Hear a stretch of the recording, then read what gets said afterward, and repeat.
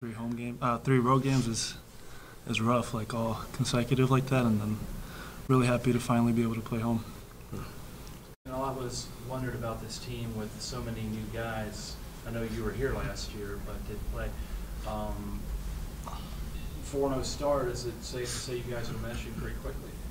Yeah, I think we had a lot of time to get to know each other on and off the court.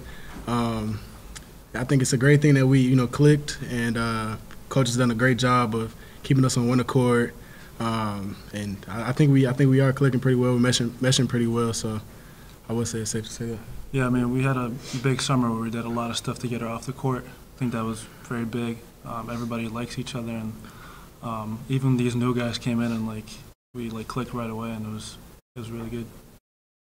Bryce, you sort of had a first half of the ages there. It's kind of really just. I know you made that big shot down in Wofford. You just kept going after that. Did you just feel it right away? I just didn't think. Usually I'm in my head sometimes. I just came out and had confidence in myself.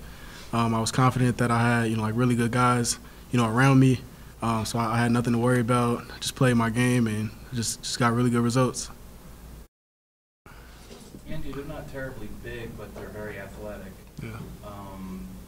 It seemed like that was a little tough to figure out early on, but then you kind of sort of got a little bit more in the groove. Is that how it went?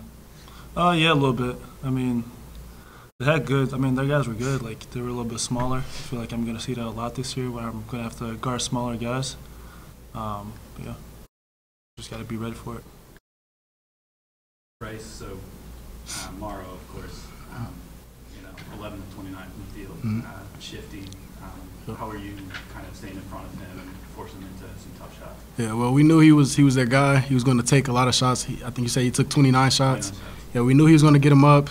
I just knew I had to just slide my feet, stay in front of him. Coach told us that if we contest it, do the right thing, and he makes it, just go down on the other end, it's going to happen. And with a coach like that, that's willing to, allow you to make mistakes or allow you to, some things are just going to happen. He understands that you have more confidence on defense, so that definitely helped a lot. It was tied around the 44, 41 mark, 42. You guys were trading baskets pretty much. Then there was a timeout. I'm curious, did Coach say anything specific about? You guys went on a run right after that. Any specific changes, or did you guys get more motivated, or what happened during that? He always reminds us of our core values, and obviously when we stick to those, I think we've shown that throughout this entire season so far. We've had a close game or been down, and he gives us that pep talk or tells us to stick to our core values, and we make that change. We usually make progress, and we've been winning. What core values is he usually promote? Well, today it was hard work. They were killing us on the glass the first half. I think they had 9 offensive rebounds. He pointed that out to us. Sometimes it's our focus. Sometimes it's just toughness. So, yeah.